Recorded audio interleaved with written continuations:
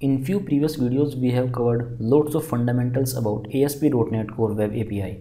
Now it is time to combine all these fundamentals and create a new ASP.NET Core Web API application that will have the real-world RESTful web APIs. Let's open the Visual Studio. Just to learn everything from scratch, let's create one more project.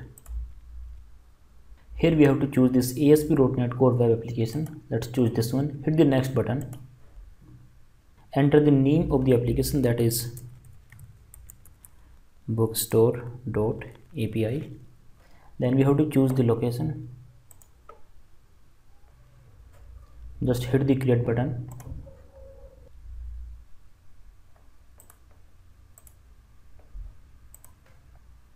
Hit the create button. Now let's add a new controller in this application. Choose the API controller. Hit the add button. Give it a name books controller. Hit the add button again. In this application we have to work with the SQL database, so let's create one more folder with name repository and let's add few repositories over there.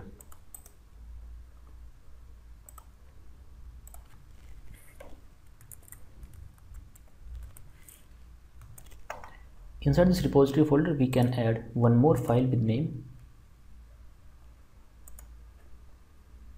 book repository. In this repository folder, let's add one interface with name iBook repository. So let's right click, choose add, hit the class, or you can search for new item and then interface, this one, and give it a name iBook repository. Hit the add button. Here we are. Let's use the public keyword here, and we can simply use this interface in our repository. Now let's open the startup class, and over here let's configure our services.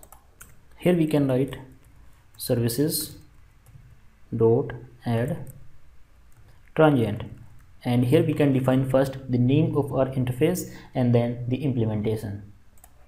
The name of the interface is iBook repository.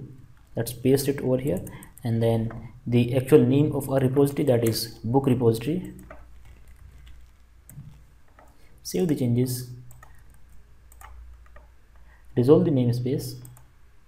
The skeleton of this bookstore application is ready. Now we have to work with the database and we have to implement some operations in this application just to work with the bookstore application.